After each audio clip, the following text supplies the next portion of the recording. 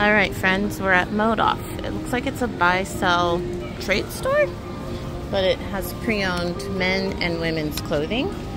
Let's see. First rack. Let me zoom out. Looks like we have some Nike. We're gonna have to do conversions. 2,700 yen. What is this? Oh, I don't know that brand. 1,600 yen. Let's see. Puma. 2,700. This looks old, like vintage, right? I don't know if you guys can hear me. If you can't, we're gonna have to do voiceover. Members only. I used to do okay selling these jackets. I used to find them at the bins, but not anymore. All hubbies start telling me to go this way. That corner. Oh. Hubbies sent me over here to the designer. Let's see.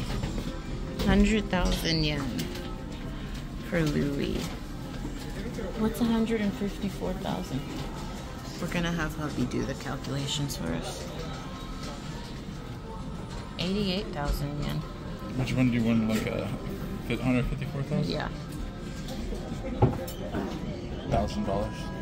What? For a wallet? That's crazy. How about 44,000?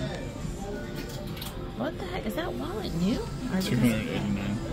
Oh, that's good for that. 289 for that bag. That's good. But my gosh, 36,000. 236. That's not bad for an epi. But I have no idea why this wallet's $1,000. Maybe because it has the bag. All right, friends, this is when we have to switch to voiceover because unfortunately, just like Los Angeles, they are blasting copywritten music. This is me just showing you I had to purchase these walker shoes because I had on my knee-high Stuart Weitzman boots. You guys, this day we walked 30,000 steps. I lasted about 3 hours in those boots, and I paid $20 for those shoes you just saw me wearing at this store called Don Quixote. We will get to that later. So yeah, that was just me showing you that. That Chanel wallet was $200. It was like $234. Just keep in mind, currently the day I am filming this voiceover, every 1,000 yen is $6.50. So right now our dollar is stronger than their yen, which I guess is like groundbreaking. I don't know if this is, listen, I'm not a historian, but people are really excited about it. The Americans we saw while we were here were like, this has not happened in a very long time.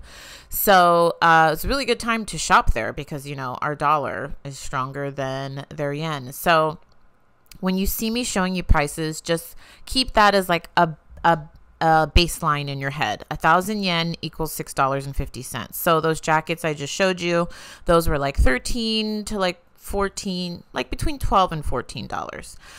So they have a luxury section in this store, and the prices range, as you heard me say just now, anywhere from like $150 all the way up to, I still don't understand why that wallet was $1,000. No clue. If any of you know, is that like a limited edition wallet? Let us know. But they have a whole luxury section above the store, like, you know, on the wall. Similar, if you guys know Crossroads, similar to what Crossroads does. And then they also had things in cases. It is very common to find a lot of buy-sell trade stores. You guys, this Marni coat was 13,000 yen. I do very well selling Marni, but then I was thinking about picking this up for myself. This store, hands down, one of my favorites. I would go back here when I go back to Tokyo. I'm already talking about going back, you guys. I'm figuring out how I can go back, take my children, and make it a business trip. I'm not joking. But this store, out of like the 6 I visited, definitely one of my favorites. It's like a Crossroads, but even better. You could tell they're just very picky with what they take. They have a lot of sellers, people who bring their clothes, you know, to sell it, who have super, super high-end stuff, mid-tier to like high-end luxury. I'm just telling you this. I know this because I was in this store for hours, you guys. I did not drag hubby along. Let me just say, we were here for our honeymoon. I told him, I was like, you can go back to the hotel. I'll be fine. I've got Google Maps. He wanted to come, so I did not drag him here with me. I just like to give that disclaimer. But I was in here for like 2.5 hours, you guys. So I saw a lot of people actually selling their clothing. And I learned that there is a lot of luxury in Tokyo. I did not know this, that Tokyo is one of the most populated cities in our world. I knew there were a lot of people that lived here, but 37 million people live in Tokyo. That blew my mind when I looked that up. So there was like a statistic I read that something like 80% of pre-owned luxury goes through Japan, whether it's sold here, whether it comes from here, whether it makes its way here. So anyways, all that to say, this store had some amazing stuff. Now, it was priced way up. You really had to do the conversion. I'm glad hubby was here because he was like my walking calculator, because I would get excited and see something like 30,000 yen right there. Then I quickly did the calculations and realized, oh, that's about 200 American dollars. So just from the first trip, what I realized about thrifting, I'm doing air quotes because it's really like going to buy, sell, trade stores, because a lot of their thrift stores are buy, sell, trade stores.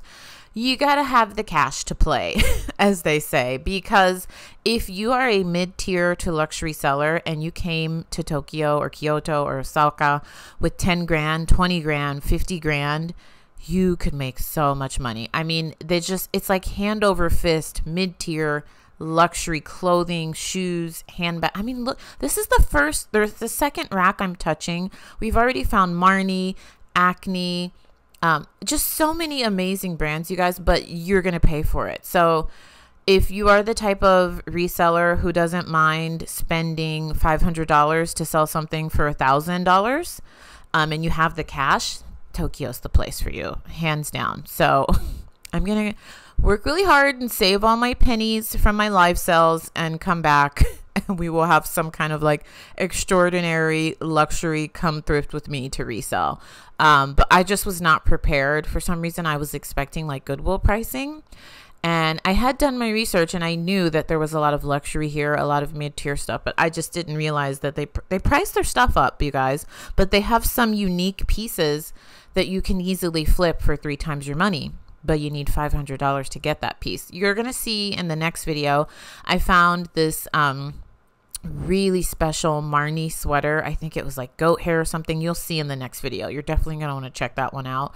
And they only had it priced at $350. And I say only because this sweater just sold. I found a sold comp the week before for $1,500, you guys. You better believe I picked that up for $3. So that's the type of thrifting I was experiencing. It was just blowing my mind. But that Tory Burch purse, I felt like they had that overpriced, that black one. They had it priced at like $2 something. It was like, I did the calculation. It was like $175 or $225. It was too much. And for some reason, they really mark up their coach. I have about 3 Japan videos coming your way, so you're going to hear me reference a lot of future videos. But in the next video, I'm going to take you to a store called Don Quixote. That place will blow your mind. Please Google it. It's like a Target, a Walmart, a buy-sell trade store with luxury, beauty. It's wild. It's like a clothing store. Those shoes I just showed you, those Walker shoes I had on, I got those from there. I mean, they have Louis Vuitton and they have $2 eyeliner, and they sell luggages. And then they sell shoes, and then they sell pans. It's wild. So just prepare yourself. I hope you guys are excited for all of the Japan videos. And I will include at the end some like just Japan sightseeing footage if any of you are interested. That Patagonia was 9,000 yen. Remember, I said 1,000 yen is $6.50 the time I'm filming this. So I definitely passed on that. I'm very particular with Patagonia. If you guys see anything that I should have picked up, let me know. But I didn't have service in the store, which was really weird. So I couldn't Google Lens anything. So I don't know if that was like a really special Patagonia. You know how some of them are limited edition and you can't find them anywhere. This store is 5 floors, you guys. Grab a snack, grab a drink. This is going to be a long video. This was the more affordable floor. From what I can gather, these are like the mid-range, like mid-tier brands along with some boutique pieces. So they have a lot of brands here. And from what I could do in my Google, whenever I would find, this is hubby showing me, like their sister stores. He kept pulling me off to show me things. It was cute. It was like taking your little kid to the thrift store. He's like, Mommy, look at this. He's like, hey, babe, look at this. Look at this. So this shirt, you guys, $6.50. So more affordable floor. What I was saying was they had a lot of boutique pieces, like a lot of boutique brand pieces on this floor, all the way up to like mid-tier Brooks Brothers, Tory Burch, stuff like that. I did pick up this Brooks Brothers shirt. This was about $6.50, $7. It was less than $8. And I found sold comps on this for $30 to $40. So I'm not sure if I missed something here because like I said, I didn't have a really good service here, and they had a lot of tags that were in Japanese like this. You can see originally it retailed for 2,900 yen, so it wasn't a ton. Just a lot of brands I've literally never seen before.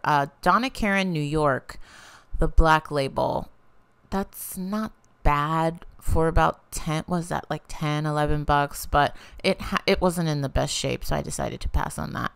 One thing I did notice thrifting here, you guys, is they have a ton of vintage stuff. Some stores, some of their buy, sell, trade stores are literally nothing but vintage, which you will see in upcoming videos. Here he goes again. Hey, babe, look at these. It's just funny. He's just distracting me, but it was helpful. I think he was like, hey, look, those pants look cool. So a lot of the boutique / like more common brands, I guess, for Japan, I had never seen a lot of these brands, were ranging anywhere from like $6 to $15.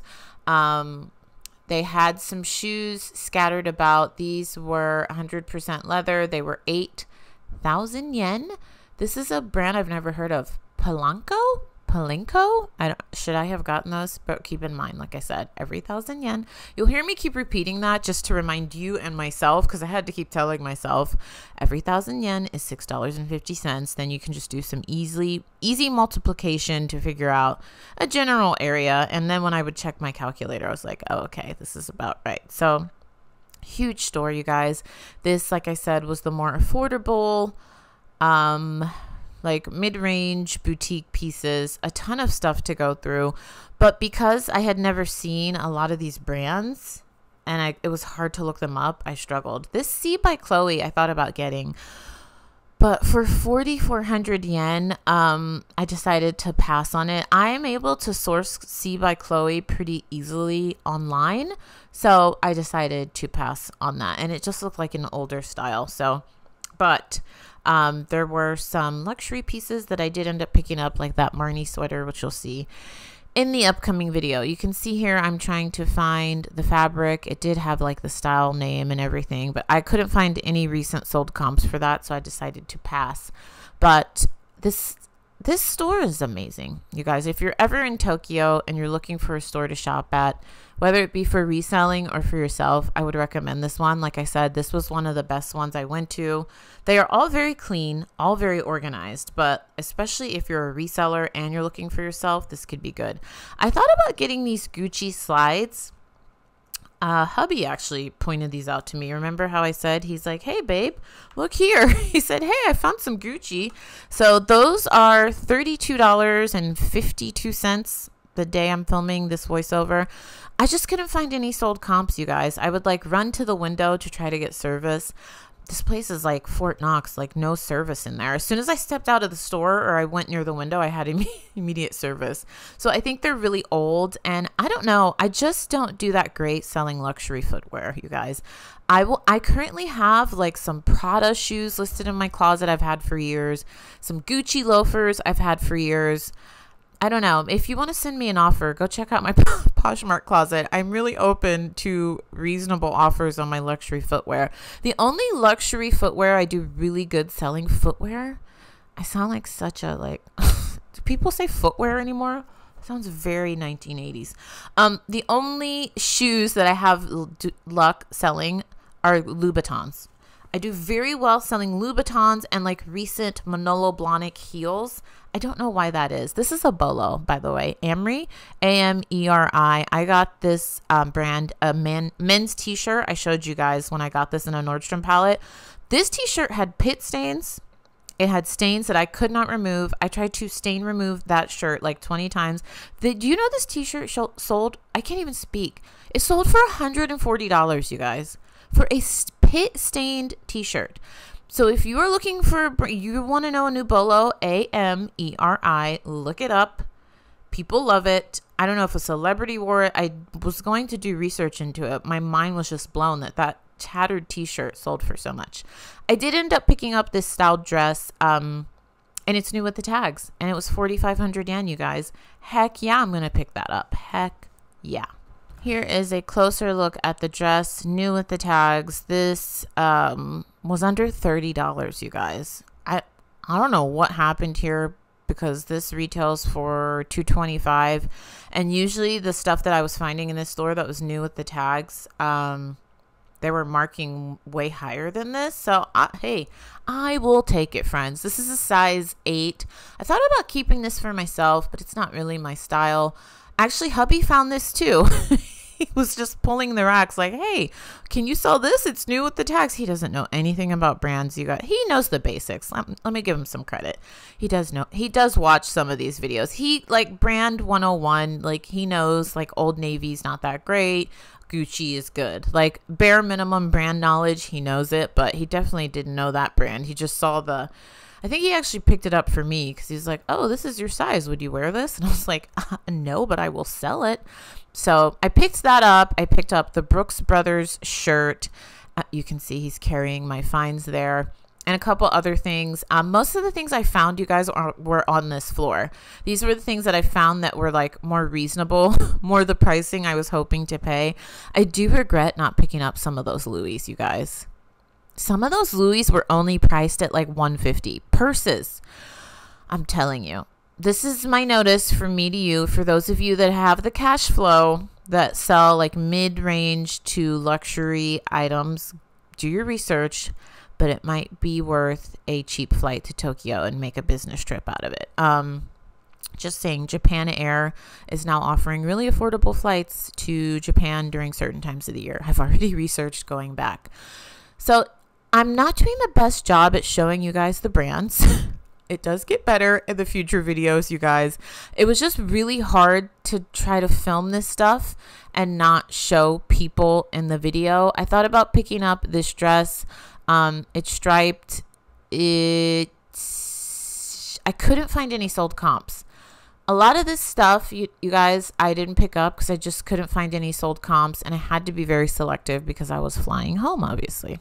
Checked out some purses. Some other purses were decently priced. Some of them, I will say this store was priced great if you're shopping for yourself, but as a reseller, like I said, unless you have 15,000 yen to spend on a purse, you just have to be really selective, and you have to be able to check comps. So I will say, if I do come back here, I'm going to need to, I can't bring a laptop in the store, but I'm going to need like reliable internet, because you just don't want to spend 10,000, 15,000, 30,000 yen on something. They had an Hermes t-shirt up there for 19,000 yen. Let's do some quick calculations on that. Like, you don't want to spend 19,000 yen on a shirt, which is $123. Not that bad for Hermes, honestly. But you want to check comps. You don't want to spend $100 on a t-shirt that sits and doesn't sell. So I will come back here with reliable internet. I'm already manifesting it, you guys. The coat section was amazing. Like I said, you can tell their buyers, they're on it. You know, they know what people want that shop at their stores. They had a ton of coats, a ton of sweaters, jackets, brands I've never heard of. I have heard of Vanessa Bruno. That was 2,700 yen. I did pick that up. We will see how that one sells. I will keep you posted. Vanessa Bruno is a bolo, friends. Definitely a brand you want to know. The coats can retail for $1,000. The most affordable coat I've seen retails for like $500-600. So I will keep you posted. $17 for that? Absolutely. So Now we're going upstairs to the discount floor, which is, I guess, the top floor. Everything on this floor is $3.58. So 550 yen. Look at how huge this place is, you guys. Huge. And it has this winding staircase that is really narrow. Like if you ever have a fear of heights, be careful going here. You really want to hold on because you're going pretty high up.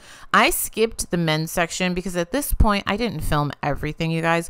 We'd already been in this store for like 2 hours. So I was like, I can't show you guys everything. One thing I love about Japan is they love if you photograph and film. They want you promoting their business. It is so refreshing. The only other place that makes you feel so like open about filming and taking photos is LA. And the thing is, they don't even encourage it. They just don't care. Like, people do not care here if you're filming or photographing. They don't care. But in Japan, I shouldn't say the whole country, but in the cities I went to, they actually encourage you. They're like, please take photos, take videos, because they want you to promote their stuff, their store, and they know that it's, you know, a lot of tourists come here. So it was great. I could have my camera out the whole time.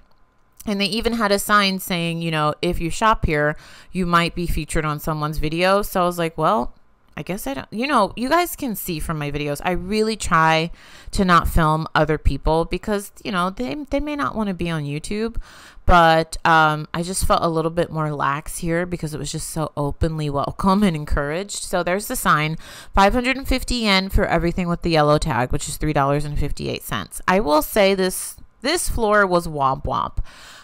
This is the floor I found Shein, Topshop, H&M, flammable stuff from boutiques that are not that great. For the new people, I always get on one video, I always get one comment will say, what do you mean by flammable? When I say flammable, you guys, I'm being facetious. I mean, like, if you stand too close to a flame and that cheap item, your shirt would catch a blaze. You know what I'm saying? That, like, that type of clothing, that's what was up here.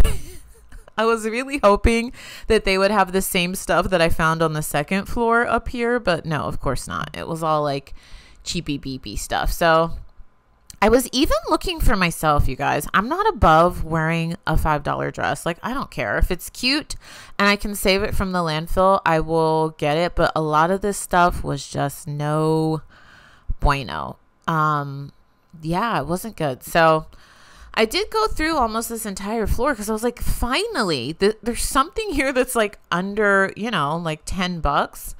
But yeah, I would say from the 6 thrift stores I've went to, I'm no Japan thrift store connoisseur or anything, but I will say that if you do come here wanting to thrift and you want some good quality stuff for yourself or whether to resell, you're gonna have to have the cash. You just have to. Like, you'll be lucky if you pay $20 per item.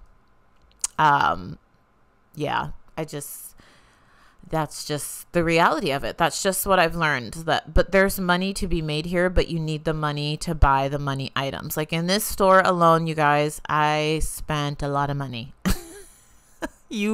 I'll tell you some totals in the haul. I gotta give you little carrots to make you subscribe. Don't forget to subscribe. Give this video a thumbs up. We are so close to 20,000 subscribers, you guys. I'm gonna do a huge 20K giveaway, so make sure you subscribe. I gotta leave little carrots to make you come back, and I'll tell you what I spent on everything. But that's just what I learned. You have to have money here to be able to buy things. They price their things up, but a lot of it is worth it, in my opinion. So I didn't buy anything on this floor. I went through the entire floor, you guys. So I don't know. I feel like I've rambled enough. This video is getting really long. I know you guys say you like the long videos, but at some point it's like, it sounds like I'm just talking to a friend. You guys, I mean, how many of you are genuinely still here at the 24-minute mark? If you are still here at the 24-minute mark, I want you to comment Japan. Just put the word Japan in. You can leave another comment if you want, whatever you want to say, but start your comment with the word Japan. I'm just curious. I've done this a couple times and it always fascinates me how many people are still listening to me just like flap my chaps at 24 minutes. So if you're still here, comment the word Japan in the comments down below, and I'll know you're a true oldie but a goldie, because you're just hanging out with your girl, just listening to me, like I said, flap my chaps. I literally sound like an 80-year-old woman flapping my chaps. Does anyone say that anymore? Guys. Oh, all right. This floor was no bueno, but huge, ton of stuff, huge. And this did teach me that they do take, they do buy more mall brand stuff, but I think it's probably filtered out, or maybe it's sent straight to the store. I don't know. I tried to make friends with the store manager, but her English was not that great, and I speak absolutely no Japanese, so I couldn't, because you guys know I'll talk to anybody.